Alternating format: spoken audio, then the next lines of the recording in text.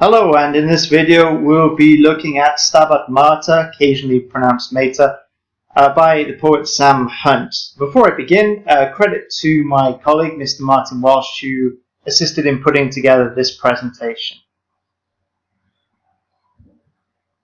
A little bit about the background of Sam Hunt, an interesting poet. He was born on the 4th of July 1946 in Casta Bay, Auckland. His mother was 30 when she had him. His father, a barrister at the time, was 60.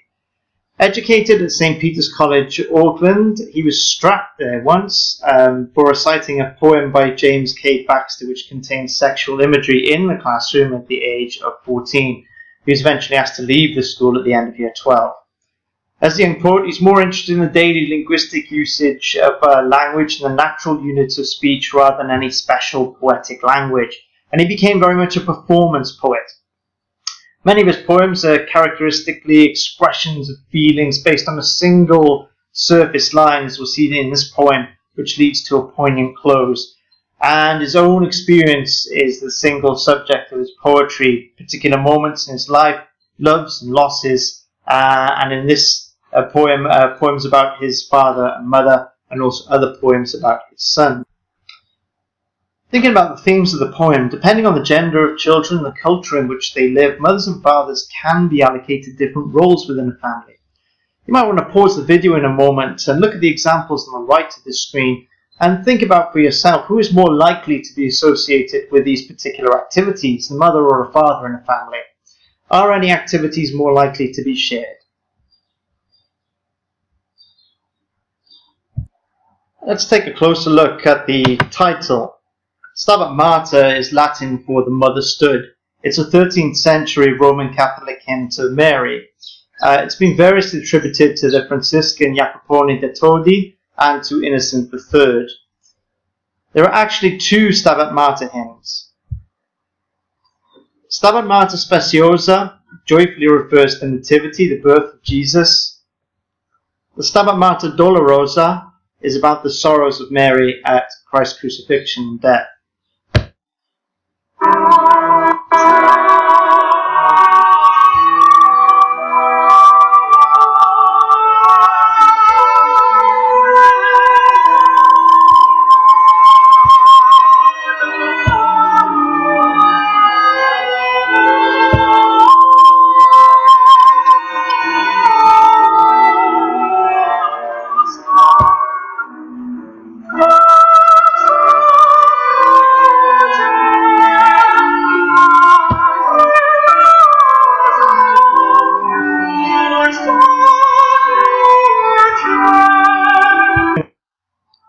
As we take a closer look at the poem, you might like to consider the possible themes.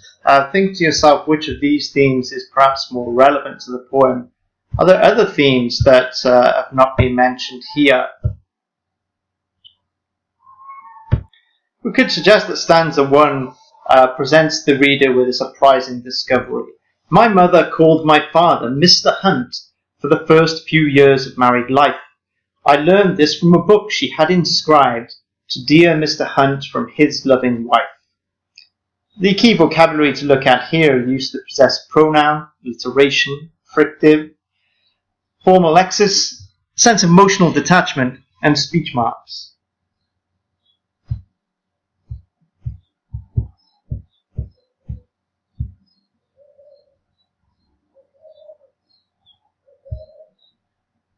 The fact that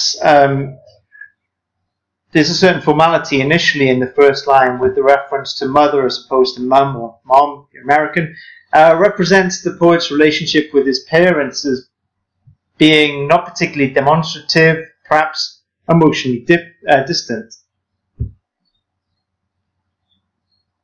The fact that she called, past tense, my father Mr. Hunt, sets up a shift into the present tense in the third stanza, which we'll see later, emphasizing the contrast between things as they start and things as they become. Does Mr. Hunt symbolize respect or something else? That might become apparent as we go through the poem. And for the first few years of married life, the way the alliterative frictive here stems from father perhaps represents that the first few years was something of a honeymoon period before reality dawned.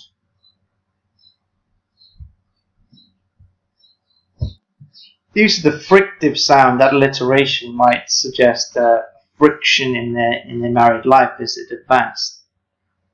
Also, the fact that the speaker in the poem learned this from a book rather than having it related to him by his mother suggests again the possibility of emotional distance. And the use of the very formal word inscribed instead of written again lends a strange sort of formality to something that's evidencing a relationship between a husband and wife. The use of the pronoun his, why not your loving wife, is perhaps the mother acknowledging the husband's detachment, or maybe it's a sign of her own detachment. With the personal pronouns possessive his, is the reader meant to infer a proprietorial aspect to the husband's attitude? Is it as if he owns his younger wife? In terms of structure, looking at the second stanza, we seem to get some sort of explanation. She was embarrassed when I asked her why, but later on explained how hard it had been to call him any other name at first, when he, her father's elder, made her seem so small.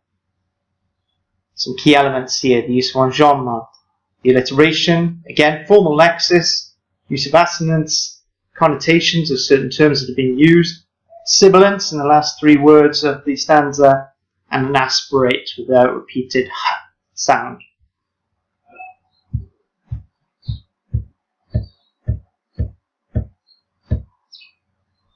How hard it had been.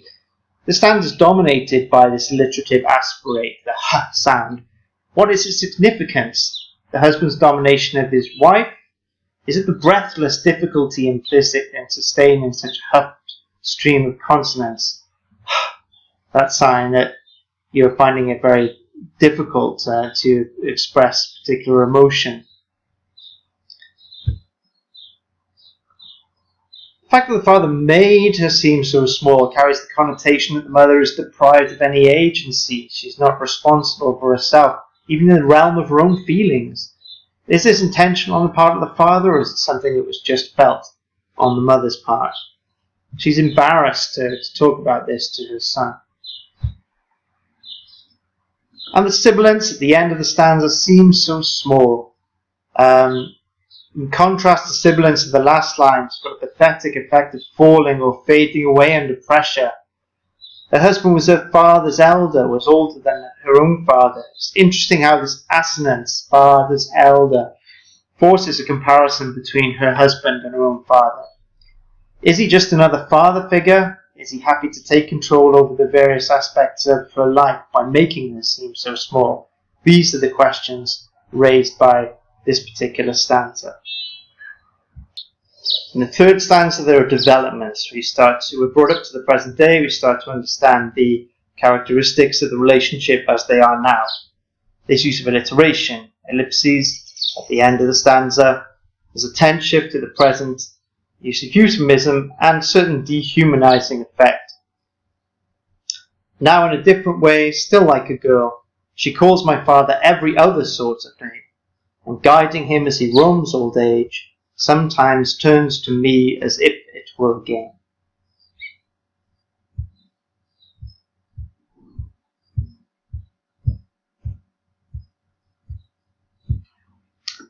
Now and sometimes are temporal markers that echo later on and at first in the previous stanza. Notice how now marks a confident shift into the present tense, only to be followed by the more timid sometimes.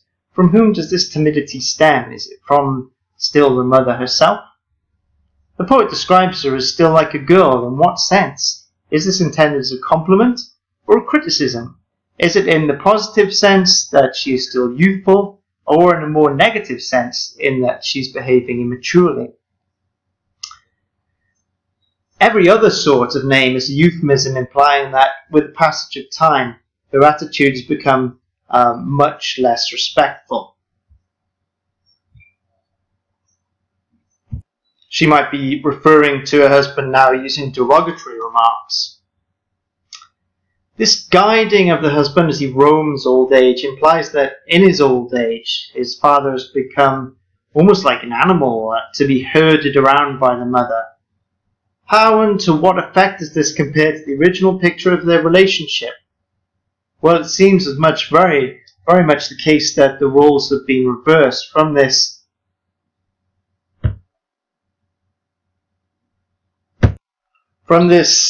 subservient, almost cripplingly respectful relationship to one where she is now her husband's carer and is responsible for his every move.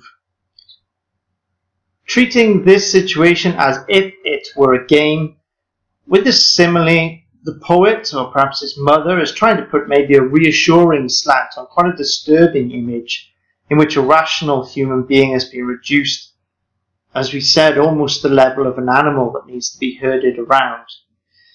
If the image of a game suggests structure and rules, the alliteration of the T and the M perhaps support this idea. And finally, the stanza ends with the use of ellipses. What is the effect of this? Well, perhaps it refers to the passage of time. Maybe the situation is leaving the speaker speechless at the end, emotionally overwrought, or perhaps it signifies a lack of confidence in what he's saying.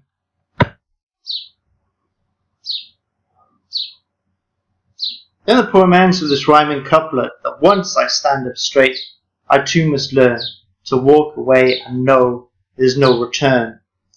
In this final couplet, Hunt sounds a poignant note by introducing a kind of metaphorical dimension to his dilemma. To what extent can the three phrases in gold be seen to have a meaning beyond the literal one? To stand up straight, to walk away, there's no return. We'll look at that in just a moment. Here we see the second use of the verb learn in the poem also. Is this just a happy coincidence, or is the poet trying to tell us something? By using the word to, Hunt implies that he is not the first person to learn this lesson. I as well. Is the first person his mother? Is she learning to walk away? No, there's no return to the previous state of her relationship with his father. If she has learned this lesson, then why would she be happy or seem to be happy guiding her husband through old age? And from what exactly is she asking the poet to walk away? The final couplet not only rhymes but also manages to sustain iambic pentameter. Is this an extra level of confidence about the conclusion after a poem of doubts and secrets? Let's just look quickly at some of the key vocabulary from those final two lines. To stand up straight, does it mean that he's going to take pride, needs to take more pride in himself, become a man, and not allow himself to be bent out of shape by other people's agendas and needs? And in walking away, is he emotionally distancing himself from his parents' problems? Is he physically leaving home to do that? Or is he realizing that not every situation can be resolved through confrontation? And the fact there's no return, the understanding that people and places change. By the time he comes back, if he's left home, his parents may not be there. And the fact that the poet himself will change both physically and emotionally. All these are considerations in understanding the final couplet.